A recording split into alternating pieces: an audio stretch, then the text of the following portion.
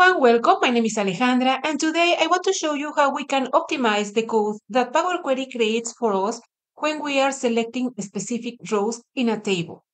Here we have all these products that we sell for running. This information is identified by zone, and I have the sales for every month from January to December. Here inside of the table, I'm going to right click and select Get Data from Table Range, or I can also go to the Data tab and select from Table Range. I'm using Microsoft 365. And here on the left, I have the name of the query. Power Query names the query as the name of the table. So Demon Running is the name of my table. I'm going to zoom in, Control Shift plus. I'm going to hide the queries section here so we have more room to see the table. And I also see that Power Query created a change type step here for me, so I'm going to remove that. And from here, we're going to start with our column zone. I'm going to click at the row so you can see that the zones are A, B, C, but I also have this set in lowercase, uppercase, all lowercase, and all uppercase. So I need to remove these items from my column. And now you see that the code that Power Query created for me is going to select the rows from the table that is coming from my previous step source. And I need to provide the condition as a function. So that's why I provide each the keyword for a function. But look, it's saying that the column zone must equal A, B, or C. I don't like this because if in the future I have an additional zone, then Power Query is going to ignore it because it's only selecting zones A, B, C. I need to tell Power Query that I want to remove all those items that contain set, and I need to make sure to capture lowercase, uppercase, or the combination of both. So I'm going to delete from the each. I'm going to delete all of that. And I'm going to say that I don't want that the text contains. So I have not text contains from the column zone.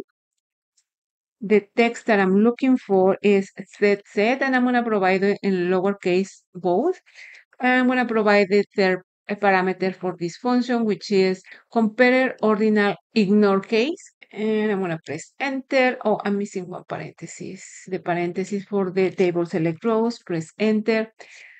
And if I go to my column zone, if I load more, I can only see A, B, and C. So that means that my filter worked. Let me rename this step. I want to say rename filter set. The next thing that I need to do here on my column item, I'm going to click at the row and I'm going to load more just to make sure that I'm bringing all the items. And I need to remove the skirts. Those are not running items. But you see that I have several options here, and that is because here I have skirt as one, and then I have skirts, and then I have starting with capital and ending with two capital letters, and here is starting with two capital letters. So I need to remove all of these items, and I'm gonna say, okay. In the future, if someone enters scared with a different combination of capital and lowercase letters, then I'm going to have issues, right? So we're going to do the same that we did in the other column. I'm going to remove this part here, delete it, and I'm going to say that I don't want that this text contained. So that's why I provided a not first. And what is the text? Now the text is coming from the column item, comma, and the text needs to be skirt. And remember, there is one skirt, and everything else was skirts in plural.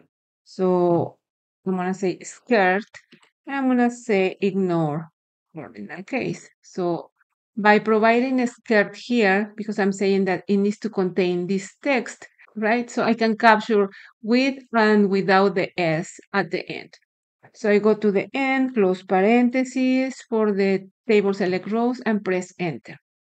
And now I go here to the column item, load more to make sure that I'm loading all the items.